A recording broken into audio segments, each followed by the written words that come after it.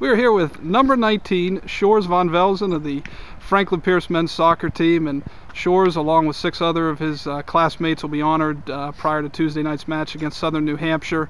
And Sjors, talk about what this program has meant to you. What sticks out as something that you've enjoyed here in your 2 years, and what you'll take with you from this program? I really like the competitiveness in our team.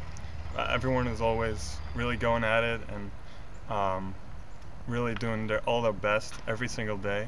It's not really what I was used to. I never practice every day, but now I'm all about soccer. I really like to enjoy my time here.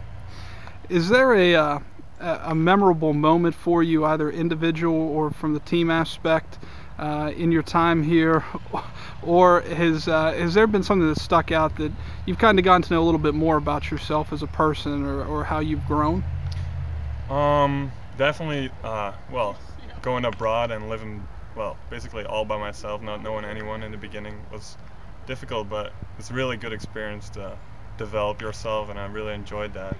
And I mean, the program probably last weekend when we won the conference, and we're really feeling good this year going forward to NCAAs, and I hope so. And well, basically everything has been one good experience, and I really enjoy my time here. So you talked about that, coming abroad to study and play soccer, and this program does recruit a lot of players from other countries. If somebody is interested in coming from another country, what would you say, what would be the bit of advice you'd give them to help them settle in and get comfortable and hit the ground running here at Franklin Pierce?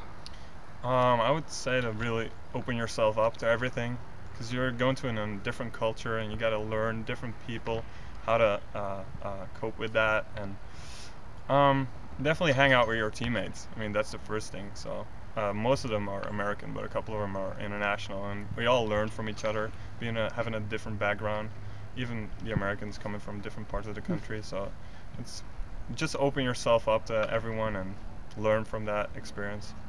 A lot of hard work, a lot of sacrifice, dedication from the individual to get to a stage like this to play collegiately, but there are also other people behind the scenes that help get that player there. Who are some of the other people in particular that have helped you get here and that you appreciate all their efforts? Definitely my family, my mom and dad and my sister, and the rest of my entire family basically, and my coach and my team and my club team back home, Becca Veld.